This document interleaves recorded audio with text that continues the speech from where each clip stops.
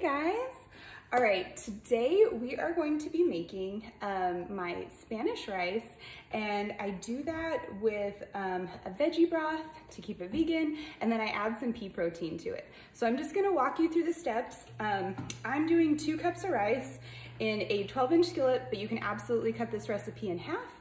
And what you're gonna do is just kind of put maybe about 1 to 2 tablespoons of olive oil in your skillet, and then put your rice in the skillet on medium heat, and then we're gonna just kind of toast your rice. So you're just gonna kind of leave it in place while it kind of starts to toast. Just check it every few minutes, kind of stir it around, and when it starts to brown, that's when you know that you're in business and going to be ready to start adding additional ingredients. So we're just gonna let that kind of sit here and cook, medium heat. What we're gonna do is we are going to chop up our green onions. So I just do 1 bundle of, oh, that one's broken, 1 bundle of green onions. So I use the whites and the greens together.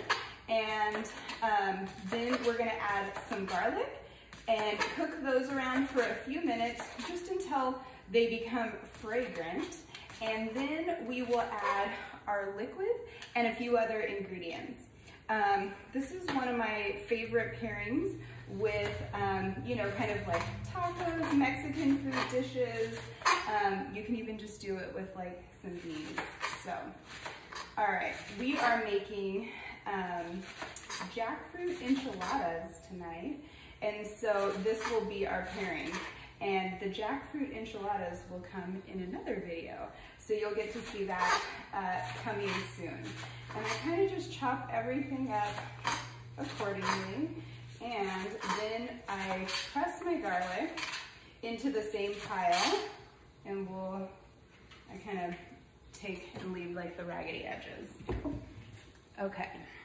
Let's keep an eye on our rice here and just kind of pull from the center. And basically what you did was you took your oil that was in there and kind of heating up and coated your rice in it. So it helps it start to toast. So, all right, give that a little stir. We're keeping an eye on it. Next thing we're gonna do is we're going to get our garlic ready. We're gonna use the garlic press, Pampered Chef, and I love the garlic press because literally you do not have to peel it. Clove in, we're gonna use 6 cloves of garlic.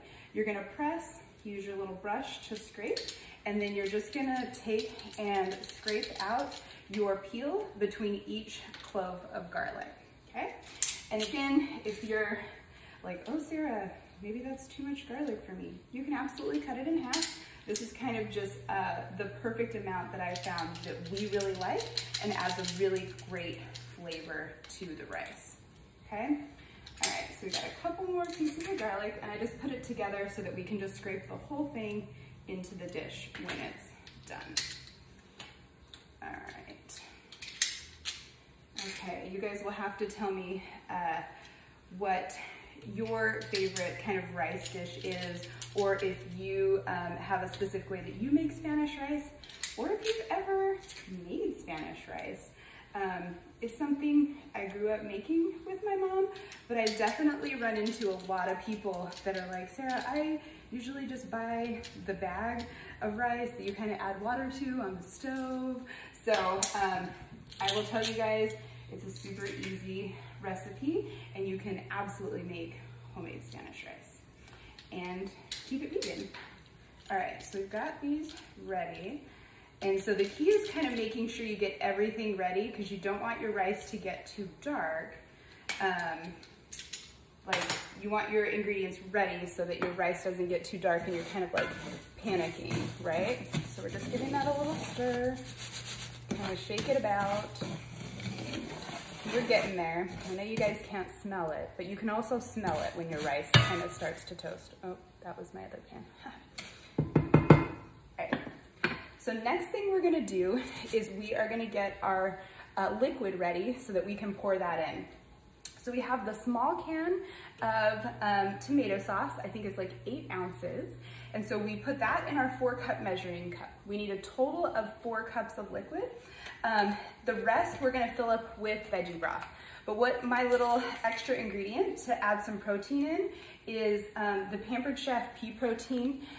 This is just a packet. It is 13 grams. And so I'm just gonna throw that in with our tomato sauce. And then I'm gonna put some veggie broth in. And I am just using an organic low sodium that I got at Costco. You can absolutely make your own veggie stock. And so I do about yay, and then mix it up, and then add the rest of my liquid so that I don't slosh it all over the counter.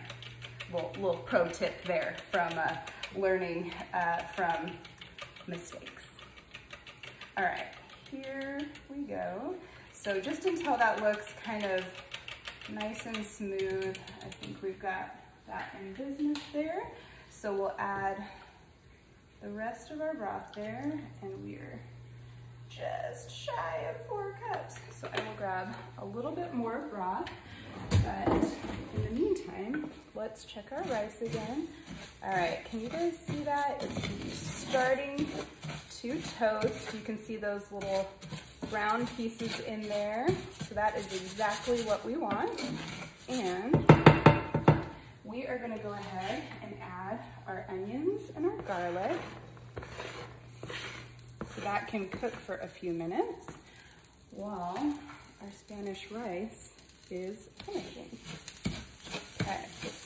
And so basically you wanna cook like your garlic and onions for just a few minutes until they get really fragrant and kind of looked a little bit cooked down, but we don't want the garlic to burn. So you don't want to cook it too long. We're going to add our liquid, and then we'll put our lid on, and it cooks for 28 minutes on low heat. So I'll kind of show you the setting I use on my stovetop. I'm using a glass electric flat top stove, but you know, so it might be a little bit different on, you know, like a gas stove top. My thing is, I always say start low. You can always add heat to it, but you don't want to like fry the bottom and have like that crusty bottom. You want it nice and fluffy when you finish. Okay, let me grab the rest of our veggie broth, and then we'll kind of let this cook for a few more minutes and add our liquid, and we'll be ready for action.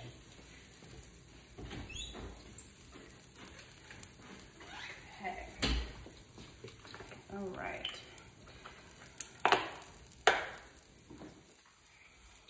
Okay. You don't want to go skimpy on the liquid for rice because you don't want it to be dry. You want it to have plenty of liquid so it's nice and fluffy. I'm just going to give this one more little stir, but be gentle so I don't slosh it everywhere. Okay. All right, so we've got all of our ingredients in, and then we're just gonna need some salt and pepper and some ground cumin seed for seasoning. I put it in this jar, but this is my favorite brand. I pick it up at like Food City or like the Canaceria or something like that. And then I just put it into one of my little jars that I have here. Okay, so I wish you guys could smell this. It smells delicious. We're looking good here. So the key is not to let your garlic burn. Doesn't need to cook that long. So we are now going to add our liquid. This will create some steam, so just be careful, keep your hand back.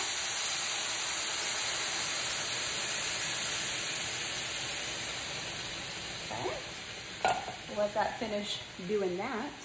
And then we are going to just gently take our spoon, move everything around, and we're gonna add our salt, our pepper, our ground cumin seed, stir it in, just bring this to a simmer, and then we'll put our lid on. So So pepper, I do about 1/2 teaspoon, which on this Pampered Chef salt and pepper grinders is about 10 to 12 turns. Nothing to make it spicy, just to kind of elevate the flavor.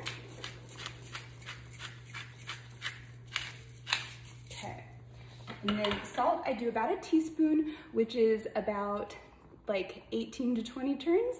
And again, nothing crazy, just to add a little bit of flavor.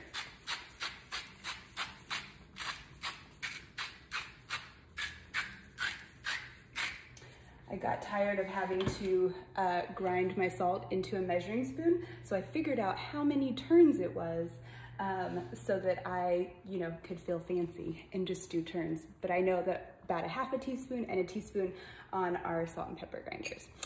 With your ground cumin, it's probably about 1/2 tablespoon.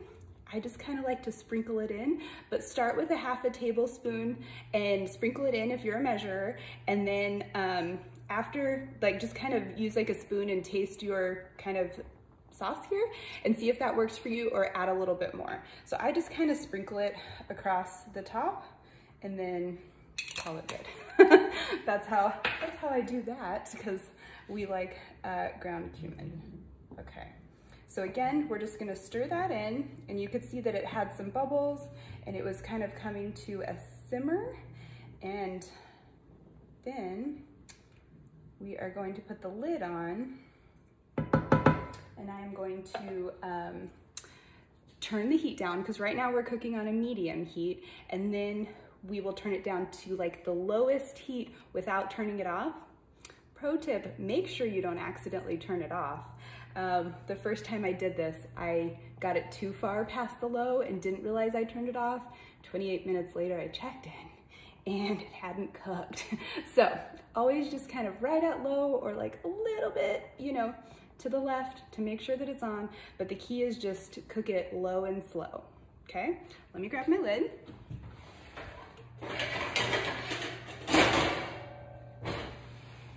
Okay. Lid on, temperature adjusted.